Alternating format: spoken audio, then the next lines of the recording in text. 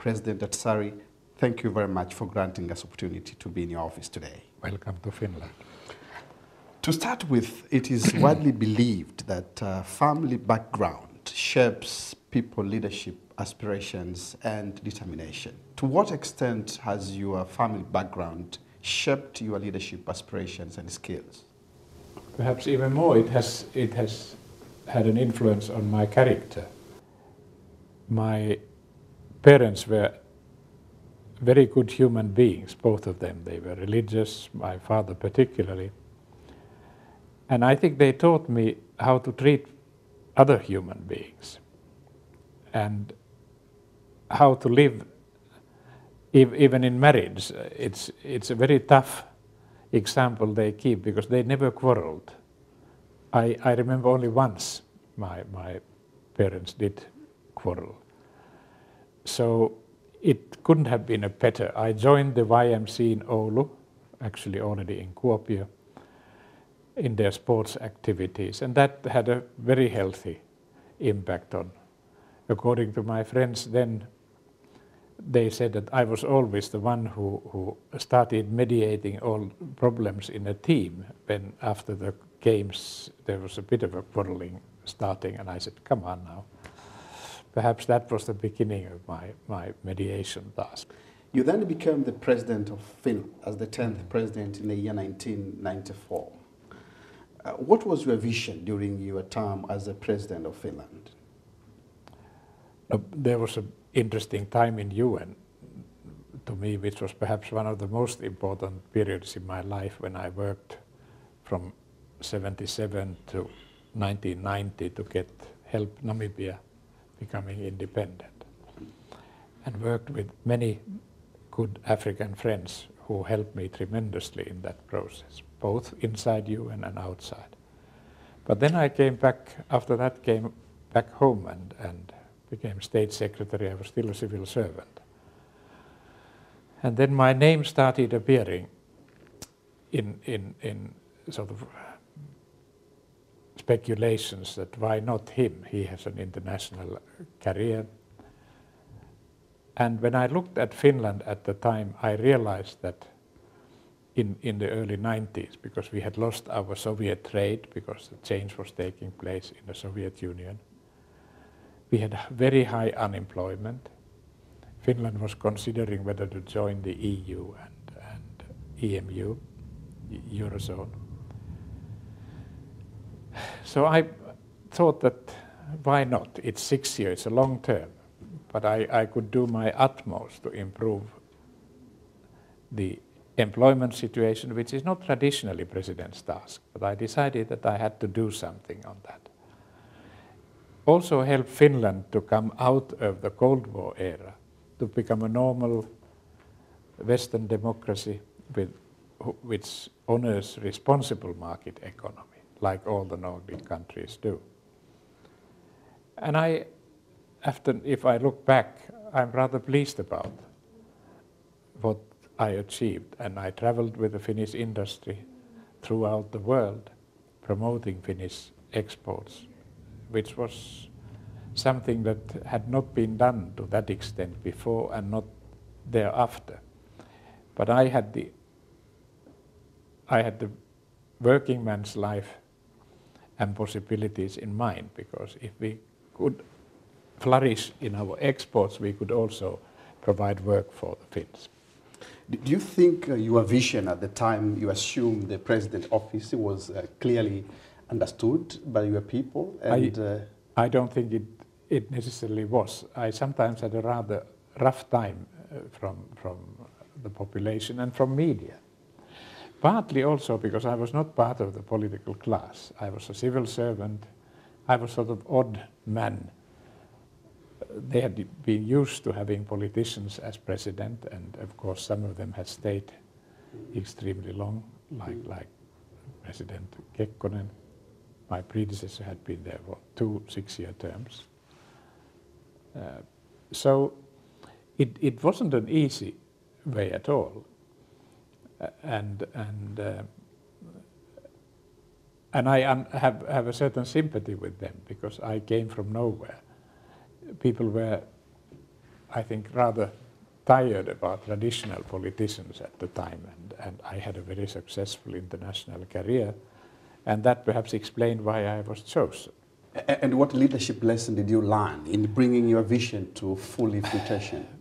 First of all, being a politician should not be a lifelong enterprise. I wish we who become politicians had been doing something else in our life, that we have a professional career. And also, I think that we have a chance to return back to that professional life. Why I say this is that then we are not so much keen in continuing our stay. In my country, it's limited to two terms. But I felt that one term was good for me because I knew that I could return to international civil servants' life. Or I could go back to my post in the Foreign Office. Now that might have been difficult, but international life, yes, as I did. So I always had an alternative, which politicians very seldom have. Your Excellency, do you think you were too optimistic when you assumed the presidency on what you could possibly achieve under circumstances? I think it's good to be optimistic, because I think you have it's like a high jump that you have to try to put the rim as high as possible and try to jump over that. Because we succeeded when I started in '94, we had roughly 450,000 unemployed. I put a working group together with the help of my friends, which was then adopted by the sitting government and particularly the government thereafter, after elections. And my target was to get the unemployment down to 200,000. When I left, we had still 250,000 people unemployed, partly because government had paid its state debt faster than we had anticipated. Good and well. We were in EU, we are a responsible member of the European Union. So then the question is, what is there for me to do anymore? I had done what I thought I should do, and I had been in international life for such a long time. And I knew that my friend Kofi Annan was Secretary General, and I knew that he would ask me to do something, which he did. So was that the reason why you did not run for the second term? That you thought there's a lot you could do at international arena? Yes. Okay. Because I had been on international arena before I became president. So it was a rather unusual background. When I was campaigning, one farmer in the western part of Finland, when I was campaigning there, said that you are not even a Finn. You have lived so many years abroad. And I said to him that, look, I'm as much a Finn as you are, sit down. And he was a tall man, and I wasn't quite sure whether he would, but in the end he did. President Ahtisaari, on your memoir, which you published last year, you commented something like, luckily, I'm not a politician. How will you explain that? No, it's a perhaps unfortunate comment in many ways. Okay. Because I have great respect for politicians who take their job seriously. Like anybody else, I admire professionals. I have worked all my life with professionals. And when I, for instance, start a new mediation task, I pick up the best people I can lay my hands on. And now I have friends, if I would do something now internationally, I know whom I would ask. Most of them might say, yes, we want to come and work with you, because we have worked very well.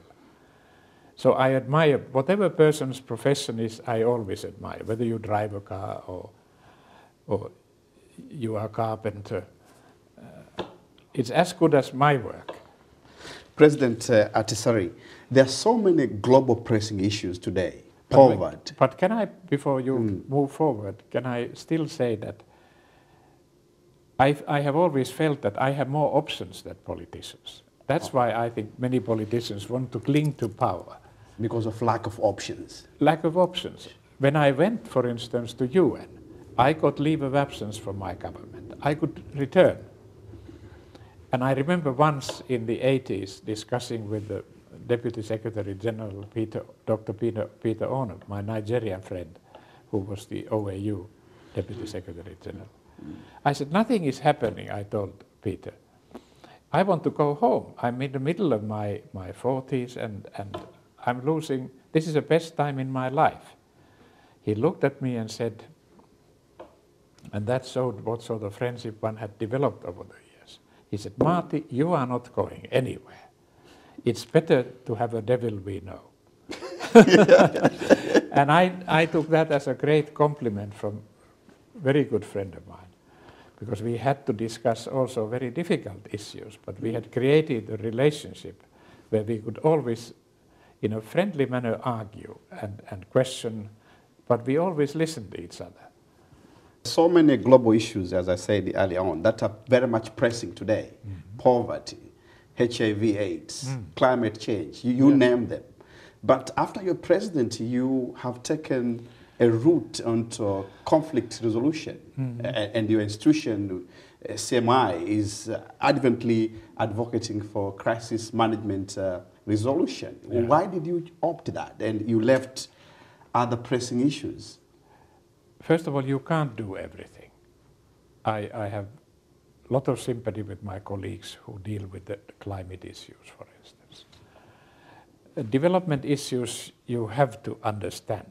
I tell my young colleagues that if you don't understand economics and development, you can't mediate peace either, because it's very often issue of economics that is on one of the root causes of that. And of course, when I left the presidency, I formed the CMI to look at the whole gambit of how to prevent conflicts, how to try to mediate solutions to those, and then how to make peace thereafter. Because the peace agreement is only the beginning. Then you have to start improving the life of the people in your society, and that's a long, long process. And it's hopefully have decent elections that are honest and straightforward, not favoring anybody.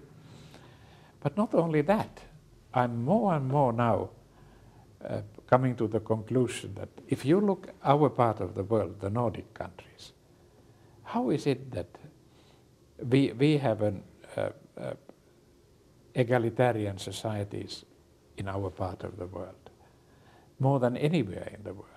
Why is it that Nordic countries are, if you compare different countries in the world, we are doing so well in these comparisons? Excellent education, excellent health care, less crime than many other societies.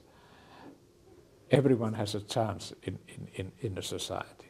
It's then up to you to take those chances and utilize those chances. Yes. So you can't blame others. It's up to you. And perhaps we have to start mentioning that much more in our society. But I would argue that far too many cases we come to a situation where when people come to power, they are more interested in enriching themselves, their relatives, than the population at large. We have enough examples. I don't want to start naming countries, and they are in every continent of the world, even Europe. So how do we get the governments and put pressure on governments to run more egalitarian policies? Because they are definitely good for those, even those who are wealthy in the society. So I think the Nordic countries have a particular responsibility, and I'm going to start pushing them, that we show our example, what we have achieved with this sort of policies, and say, come and have a look. This is a very workable solution. President Ahtisaari, you were once cited commenting that you would love to return to Africa at one point. Mm-hmm. Why is this the case? No, I just came from Addis Ababa. from the African Union meeting and sitting there in a brand new conference halls and admiring the new office facilities which Chinese government had provided. And I met plenty of, I was actually assisting my government in its attempts to become the member of the Security Council for 2013 and 14. And I met many friends, including President Kikwete, unfortunately very briefly, but we had chance to say hello, and I had a long meeting with Namibian president, who invited me to come there, and we have known each other for such a long time, and it's always a pleasure to meet old friends. And I met so many others. Of course, now the new generation is coming, those of your age, that I don't anymore see so many old friends with whom I started in the 60s. But I'm now an honorary citizen of Namibia, so is my wife. Sometimes I tell the Finns that if you don't treat me well here, I will move to Namibia.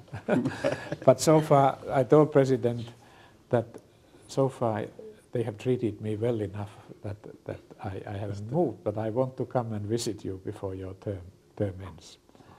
No, I love the continent, and I'm very pleased that CMI, together with the South African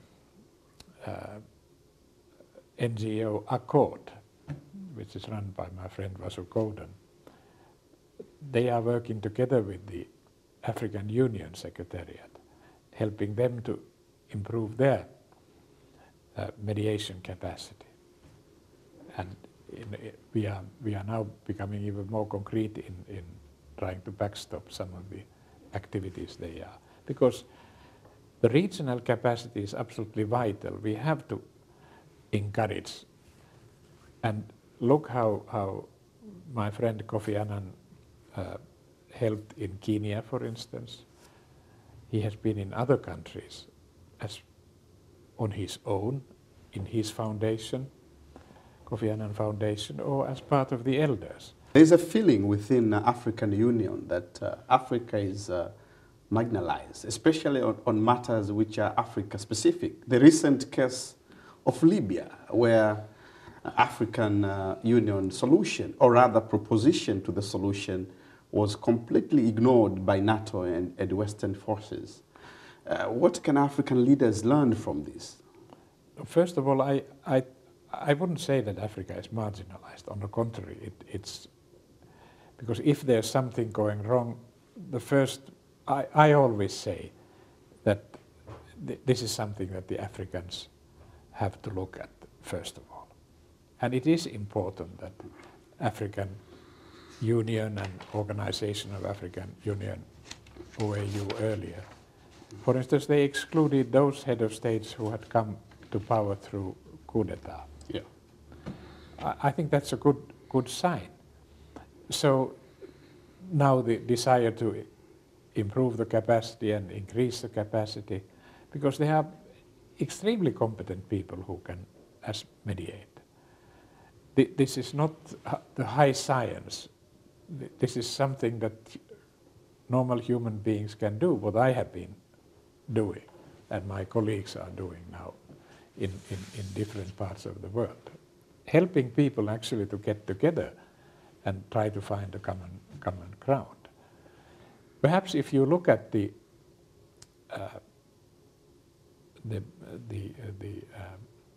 North Africa, these three countries that are called the Arab Spring,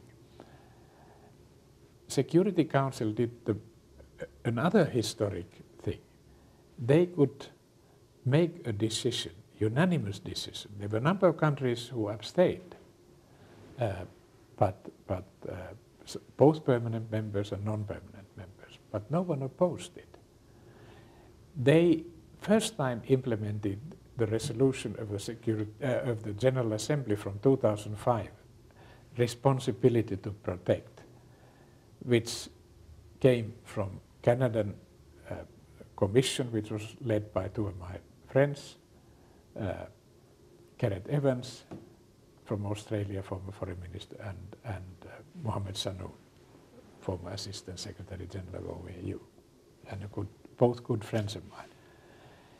General Assembly accepted that international community has a secondary responsibility if the leaders in a country start misbehaving vis-à-vis their citizens, as Gaddafi did in case of Libya, and the other leaders as well.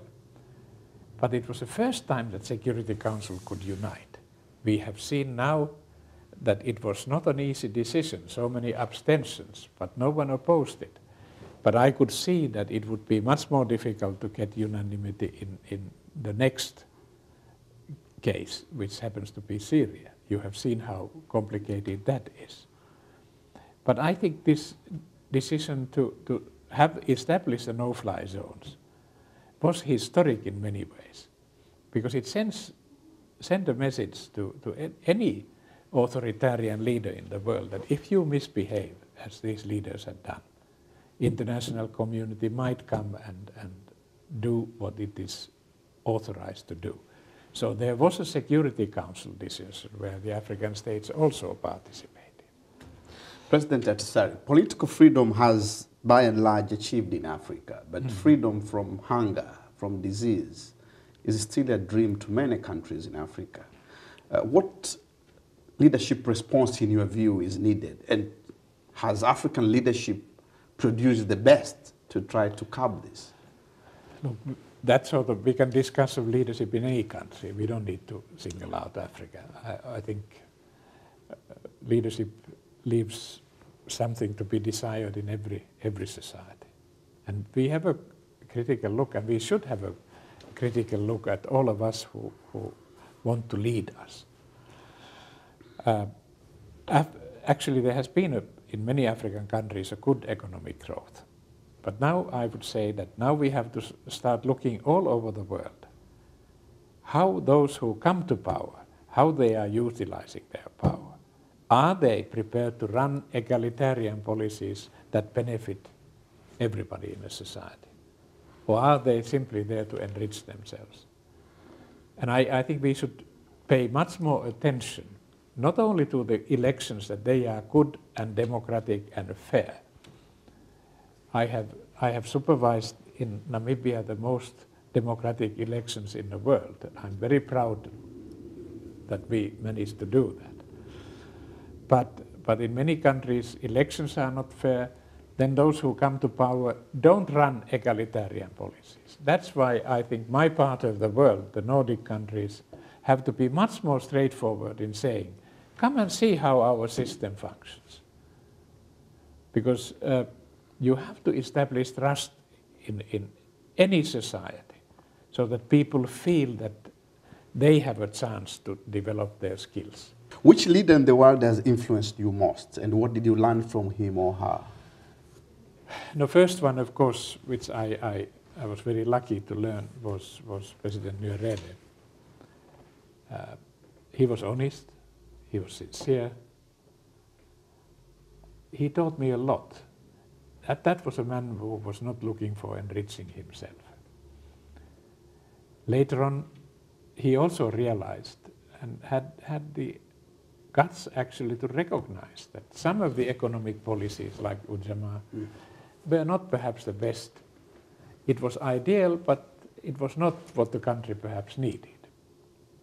And when I was in his memorial service as a president and spoke there, I recognized that he was a great man in that sense as well.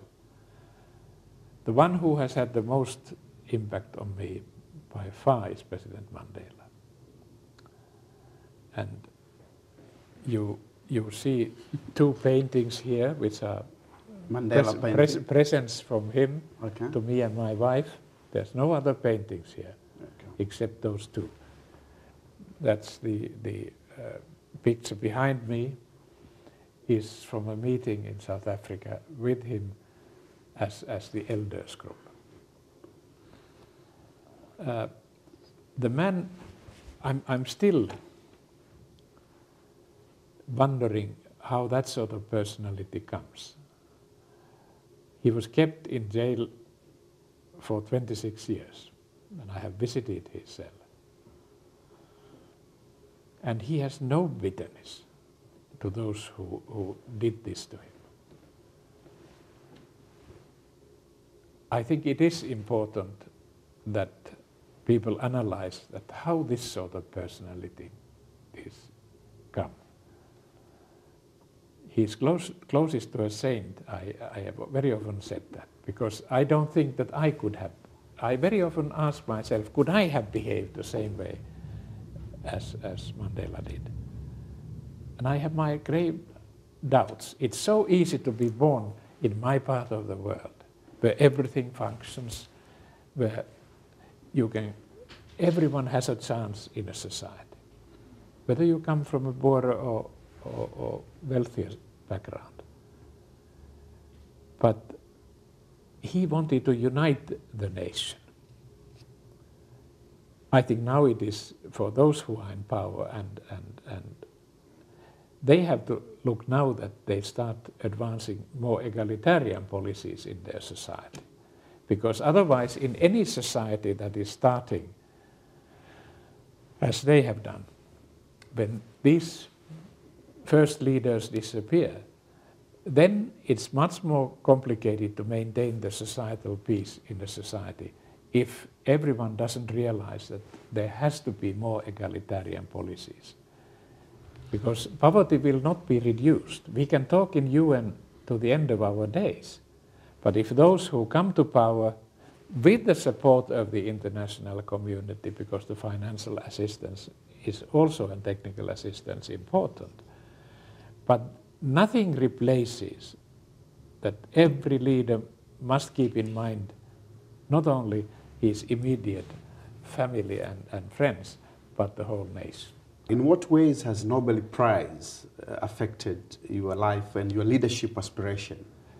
No, it has, first of all, it has reminded me of my responsibility. If the committee decided it to give to me, I have to use my time and try to do my utmost. And that I'm doing at the moment. When the announcement was made on the 10th of October 2008 that I will get the prize, my office started receiving, and I have to warn those who want to have a Nobel Peace Prize. We started receiving 30 requests a day for my time, that I should do this or that. Could I do this or that? Could I be there? And so on. Now my staff says that it has slowed down a bit, that we only receive 100 requests a week. But you understand that no human being can do 100 things. Therefore, I have to try to concentrate on certain issues. That's why I may be supportive when it comes to AIDS programs or as you mentioned, the climate change and so on. Poverty is part of has always been, because my background is in the development work, and I'm very thankful that was where I started, because it has helped me perhaps more than anything else to understand. I'm still asking myself, how can we get the development going in the poorest segments of our societies? President Ahtisaari, thank you very much for your time. Thank you. Good to see you here. Thank you very much.